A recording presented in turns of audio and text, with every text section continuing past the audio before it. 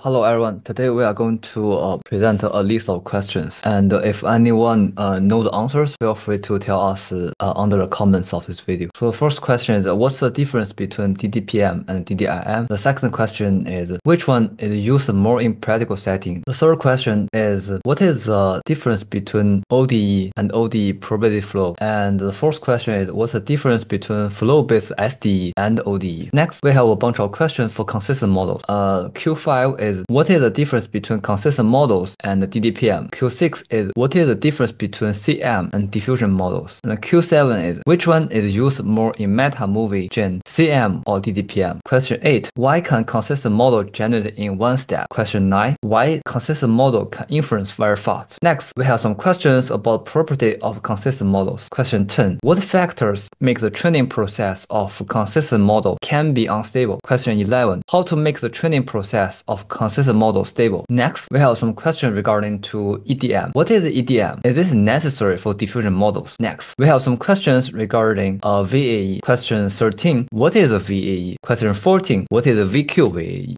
Next, we have some questions regarding flow matching. Question 15, what is the difference between diffusion and flow matching? Question 16, if flow matching is predicting the gradient of the distribution of each time step t, can flow matching be used for video generation by using flow matching produce the gradient of the frame each time step t? Rectified flow. What is the major difference between rectified flow and flow matching? Here are all of our questions regarding the area in stable diffusion and flow matching and many other things. We have very limited knowledge of this area. If anyone who knows answers, feel free to post the answer under the comments of this video. We really appreciate it. At the end, I thank everyone for watching the video.